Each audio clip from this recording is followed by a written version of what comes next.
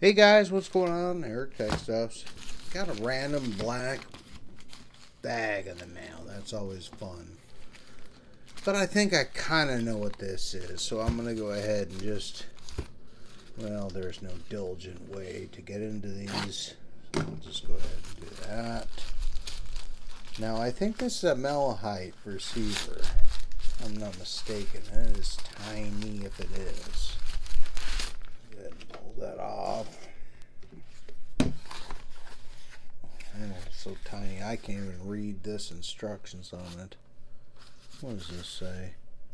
Warning, due to the trial version of the machine, the battery may be overused.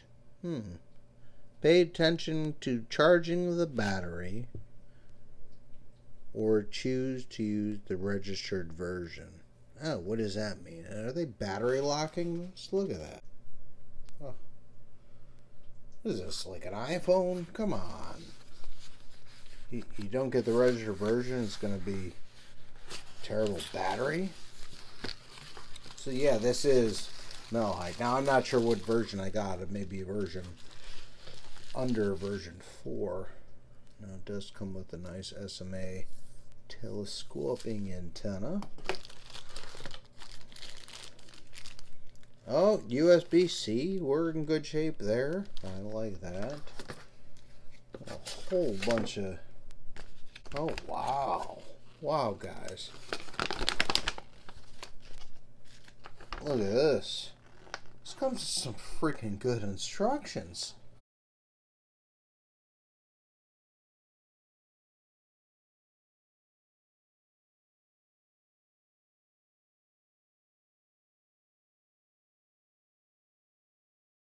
This thing here, yeah, it's all inclusive. Okay, so yeah, so this is not a version 4, but this here has our SMA antenna right there. Nice 3.5-inch screen. We have our headphone jack out. Our volume there, USB-C, and our changing in power. There's our speaker in the back. Now the version 4 has them on the side and stereo. But yeah, this is basically, since this you can set this up, nice shortwave radio. But the first thing I always like to do, it has an internal power on it with that USB, since it does have one there. I conveniently have one close by right here. We'll go ahead and plug this in. Well, we're back. I had this charged up, unsure exactly how much I'm going to include of the old video. I just did an unboxing of this, went over the general features, but yeah, it has SMA jack on the side here. This is the Chinese knockoff, of course it is. It comes with the test firmware on it. Again, headphone jack, speaker. You can select it so you either have both on or headphone. We have USB-C, and it does come with that. Comes with that red plug which came on the SMA, so that's good. And then we have our basically our VFO and our step selections and our SMD power button. It's basically just drilled right through, so that could be an issue. Use it a lot. Oh gosh. Well, we already have it on. Let me turn the volume down on this here. So yeah, I'm on wide FM. So we'll just tune it in real quick to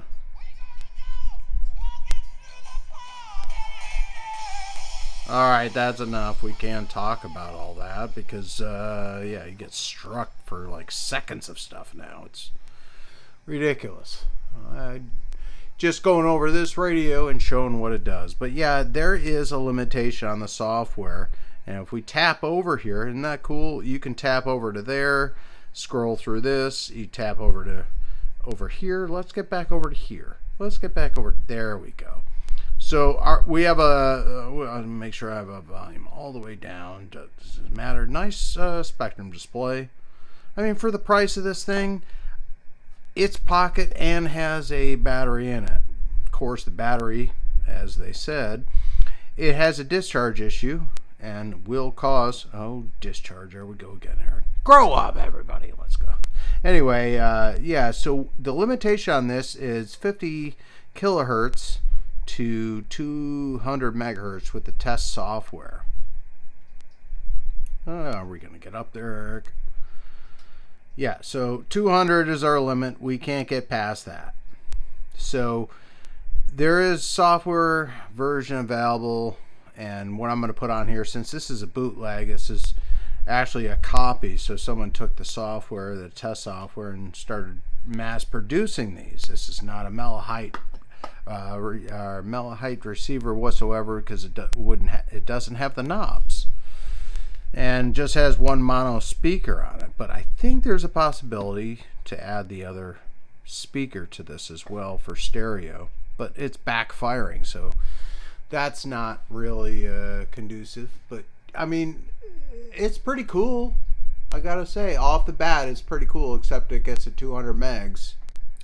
But the issue I have with these is I just want the extra, because if you get the unregistered firmware, rather, you can get all the way up to 2 gigahertz. Of course, there's a gap, and that's due to the actual chips used in this, but it's like 295 to like 390. It's I think it's 10 kilohertz all the way up to 200 megahertz. Then we're going to go from there. It has that gap due to hardware and software limitations, and mostly hardware, the chip they're using. It'll skip the 2 to 300 megahertz military band, but it picks back up at 400, goes all the way to 2 gigahertz. So yeah, this is kind of cool. It's multi-mode, so it's AM, FM, upper and lower sideband, and everything else like that. That's kind of cool. But we need to upgrade this to full coverage. I mean, that's kind of something we need to do. If there is a way to do it, and this has the options built into it. That's the fun thing about this. This is what I kind of always do, is unlock everything and get everything. I just want full functionality, full extreme functionality. I have everything I got. I mean, if it has limitations, I'll deal with them if they're reasonable, but otherwise, it's inside this already. I want to get to 2 gigahertz.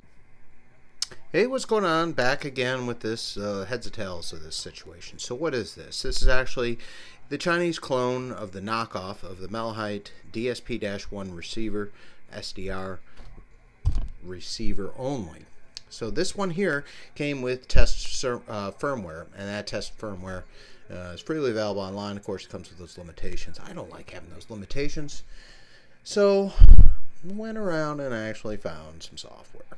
And it definitely changed the whole layout of this whole thing. So I'm going to wake this up for a second here. Look at that hard menu back where it should be. We got audio. These menus take a second to get back and forth. But yeah, we have a lot of different options in there. We have different visuals as well. Come on, I hit the visual button. You saw it. There it is. So you can change brightness. And let's actually turn that sleep time off. Can I? Can I? Maybe 115. That's fine. So yeah, we have different modes that you can just go right to there now. Yeah, it comes with a CW encoder, so when you're on ham bands, you can go ahead and throw a CW encoder on there and get familiar with CW, and you can watch that come across the screen as well. That's pretty cool. And then we just have a band, which is set up as kind of like a memory bank band. Come on. Come on, band. Sometimes you got to hit these a couple of times. Sometimes it doesn't want to work at all. But there we go. We got, yeah, 10 memory channels there, pre-programmed. And you can edit that as well. Edit colors and stuff like that. Just one thing I want to show. Just on this, you can change the layout of this. This right now is set up as a waterfall. Hold it down once. Okay, there's one different mode. Oh, come on. Didn't change. There we go. Next level. This one may be a little harder to see, but this is like an old radio dial on here. So when you scroll, Jeez. Like I said, you gotta get used to these. But yeah, once it gets on frequency like that, it'll highlight it. But yeah, man, old radio dial. I like that. I like that feature. I think we do it one more time. We're back to our little waterfall situation. We're not on a frequency we know. Now the other limitation we had, 200 megahertz. There we are. And then the squirrel wheel didn't work past that. Well, this one does. Doesn't it? Yes. Look at that. So 200. And it goes past it. So the limitations, I think 253, something like that. But yeah, you can put in 300. It should not have. Yes, out of range. 400. Out of range for 3000 too. Let me put that, so delete button's real nice. It's actually responsive. 400 megs. And let's see what we go down to. 249. So yeah, it's 250. And then jumps to 450. But then we can go all the way up 1900 megahertz. So yeah, 1.9 gigs. At least a little bit. I'm just playing around with this. I got to get more familiar with this thing. But yeah, this is a cool one to pick up. It is mono speaker on that, so if you do want to get the front facing one. But yeah, it can be unlocked pretty simple and easy. So yeah, if you want to get a Malahit receiver or the Chinese knockoff, something that looks like this with that SMA on the side and the rotary buttons right here, then yes, you can update these. Cool, cool. I'm happy with this at this time. This is not the latest firmware, but it's good enough for all the frequency coverage. So yeah, cool little cheap, easy radio. And you can get one and do the same thing. All right, 73.